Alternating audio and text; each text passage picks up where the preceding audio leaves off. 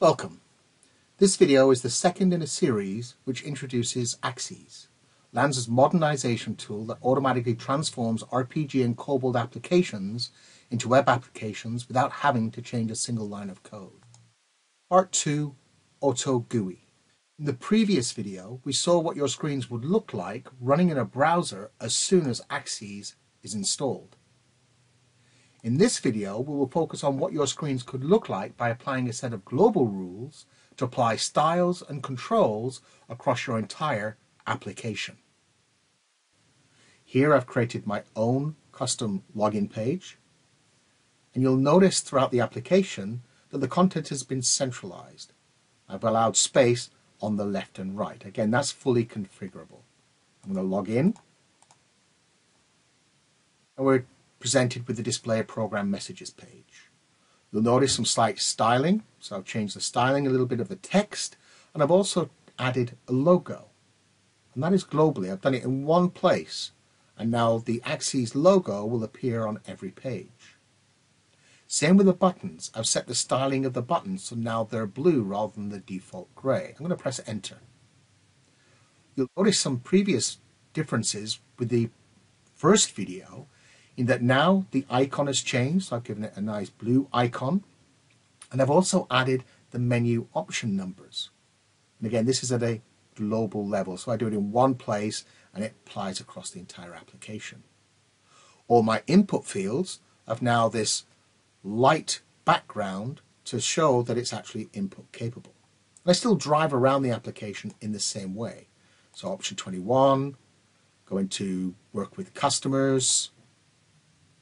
There's my position 2. You'll notice I've got rid of the black bar at the top in favor of just a white background.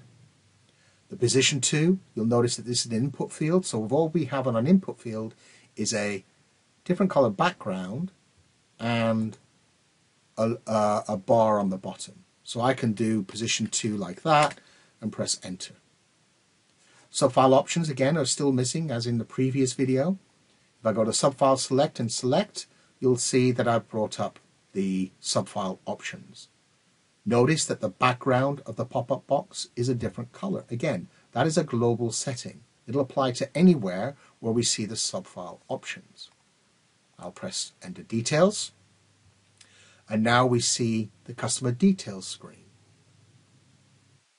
You'll notice that I've replaced the pop-up for the discount code, the prompts, with a drop-down.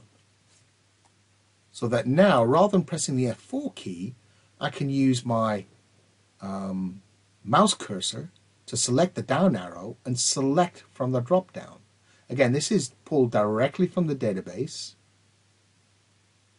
and applied across the entire application. So wherever I see discount code, I will now have a drop-down function applied to it. So that's an example of a global control that is applied across the entire application. I press enter.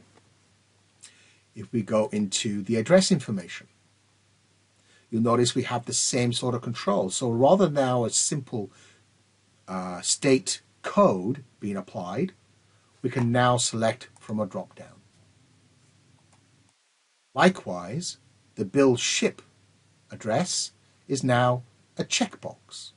So we've replaced the yes/no field with a checkbox, and that is on a global basis. So using those global rules, I don't have to do any specific changes to specific screens. I can apply it across the entire application. And at that point, once we've done that, we can then start looking at where we want to add value. Join me in part 3, where we'll look at how we can add value to a screen by adding data tables, charts, and maps.